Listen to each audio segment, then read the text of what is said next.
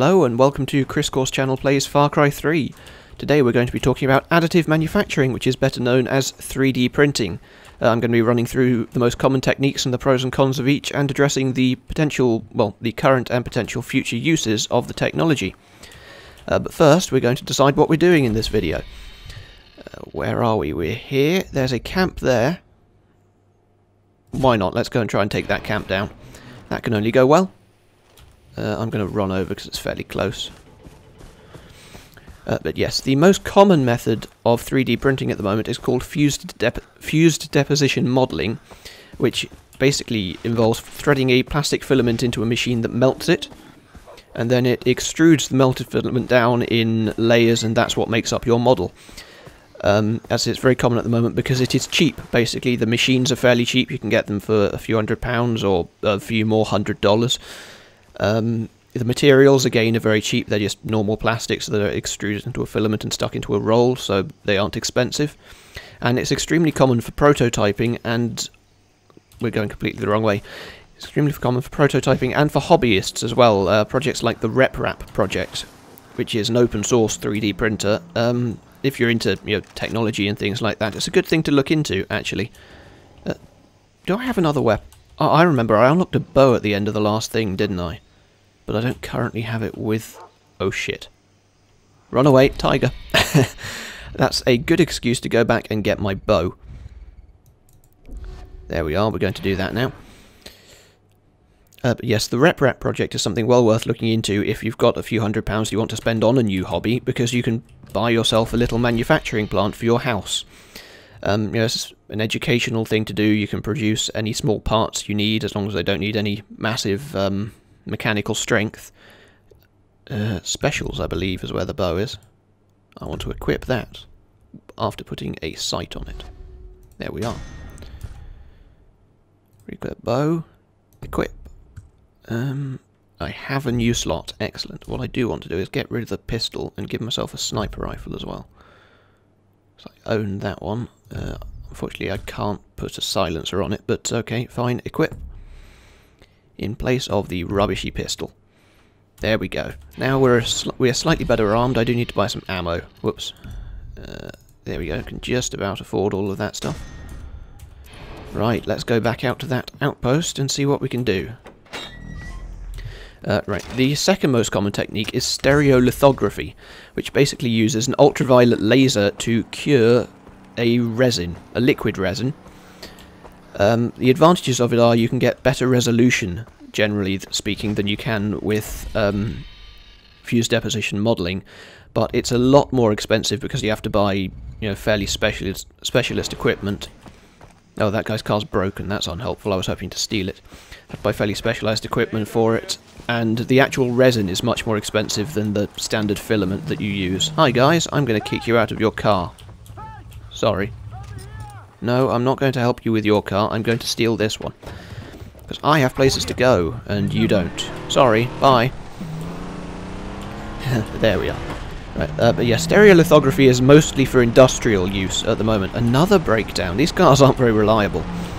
Mostly for industrial use because of the cost, but it's starting to become a bit cheaper, and there are projects on Kickstarter and things that are looking to produce much more affordable consumer-grade stereolithographic printers.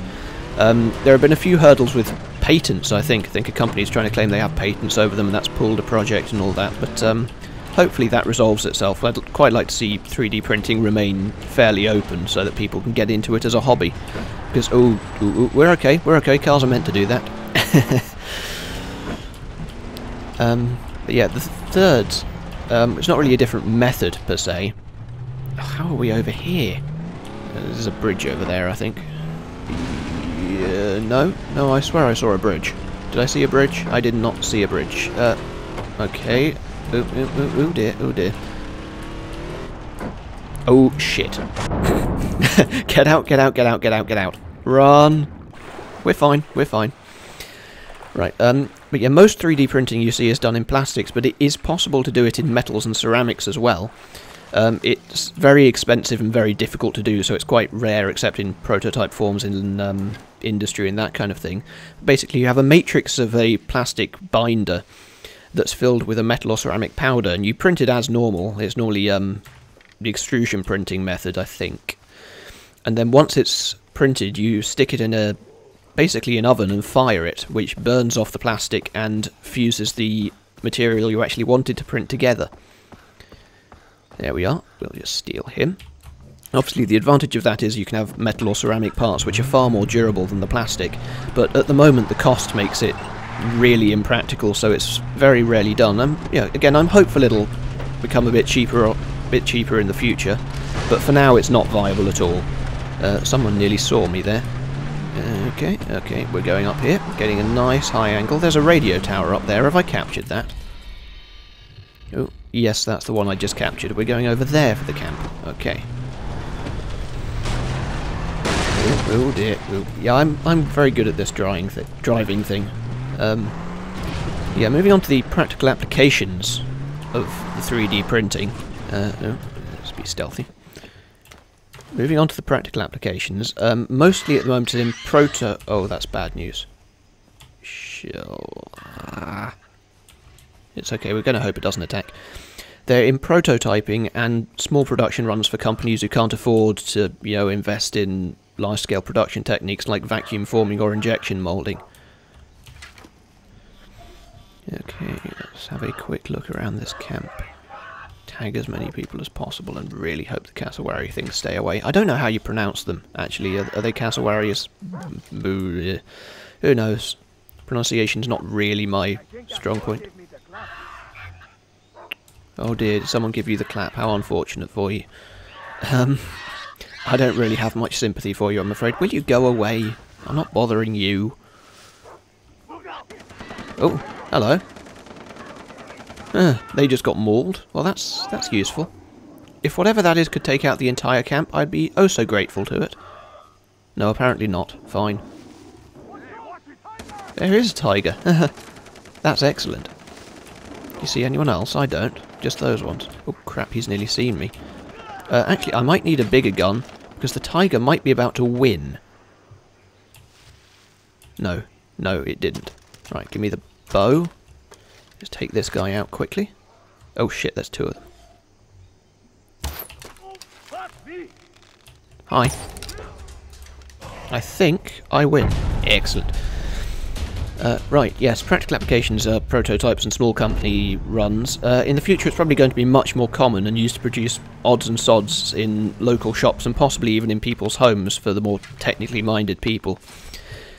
You can imagine the usefulness if for some reason you've managed to chuck all your forks in the bin or something. I say that because I have actually done that in the past. That was a masterstroke by me. You could 3D print yourself a spork or something, just as an example, or if a part of your light breaks, you can 3D print yourself a new stand for it and that kind of thing, just for general repairs around the home, and it'd be very useful. Don't think we actually used much ammo for that. It was mostly the tiger that took care of it for us, which was nice.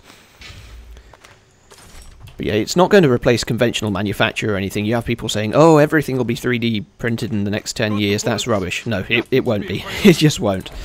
Simply because it's slow. It's a really slow method of manufacture. So it's not going to replace absolutely everything. And it's silly to expect it to. But it does have a place in manufacture, moving some things over to consumers to take the... basically it's not really efficient shipping specialist components. As I say, if part of something you own breaks, it's much more efficient just to print it at your house than have it shipped over from where it's been stored in a warehouse somewhere, because storage costs money and all that. So yes, it's definitely useful for that kind of thing. Oh dear, I need to be concentrating a bit. Oh crap. Q. No, don't die. Okay. Note to self, do not drive the car over a fire. Oh, I can be a spanner sometimes. Yeah, moving on to more recent uses. In the last few days, what inspired me to do this one was an article about a man who had a cancerous tumour growing under his cheek, and he had an emergency operation to remove it, and it was, coming on the size of a tennis ball, and afterwards, basically, he had a hole in his head. They had to remove his eye, his cheek and cheekbone, and most of his jaw, and there was a physical opening into his nose and mouth from his cheek. It was literally a hole in his head that he's had for several years, and they 3D printed a replacement of it. You know, they scanned the area with a 3D laser scanner, effectively scanned his skull and reconstructed what it should look like from that data, and then 3D printed it using nylon. And he's now got this replacement thing filling in this hole in his face, and for the first time in several years he can now eat. Beforehand he had to eat through tubes that went directly into his stomach, because, as I said, he couldn't use his mouth because there was a massive gaping hole in it. And now he can eat, he can drink, he can breathe properly, he can speak properly. It's been a massive change to his life, as well as the obvious, cosmetic improvements of it.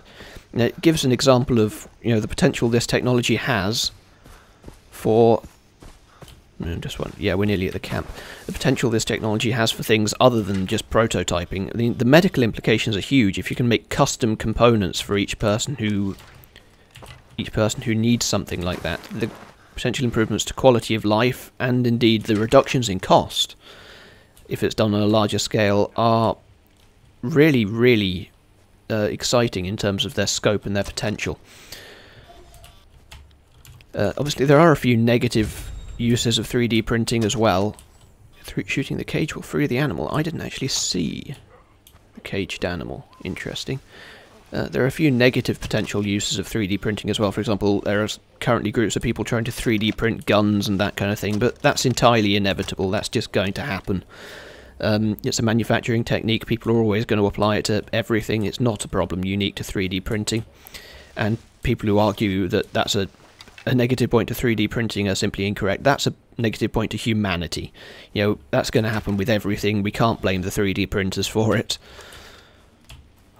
So yeah, it's an extremely promising complementary technique. Oh, there's another guy. Wow, there are a lot of people in this camp. I'm not sure how I'm going to take them all out without being annihilated. Let's try and draw his attention. Here we are. Good man.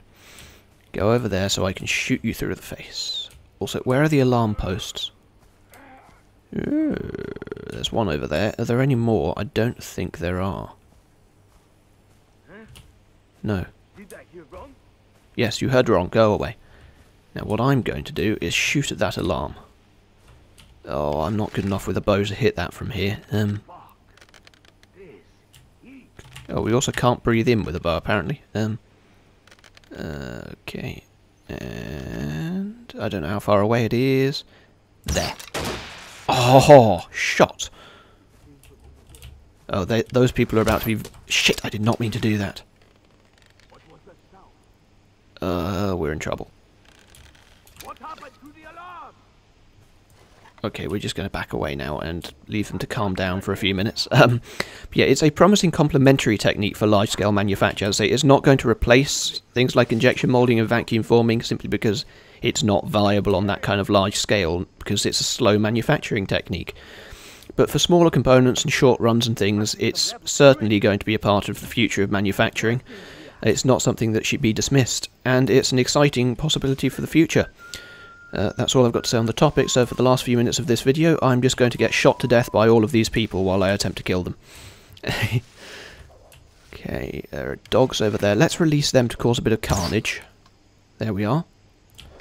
Then while they're distracting people, we'll try and snipe a few buggers. That guy should be in sort of trouble. Right, there we are. Oh wow, that was distinctly ineffective.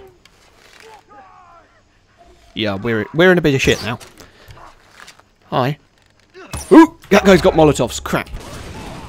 Crap. Molotovs are not good. Run away. Oh no, really? Someone came in from outside the camp? Oh, I don't have enough health for this.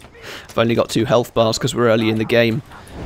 Duck. Oh no, don't duck into the Molotov, stupid human. Oh, great, reload. Oh, this has gone about as well as I expected it to, actually. Oh, apparently I was on fire. Yeah, don't mind me, just dying. Right, we'll give that one more go and then call it a day. Oh, it's daytime. Oh, we're 800 meters away. We won't give that another day.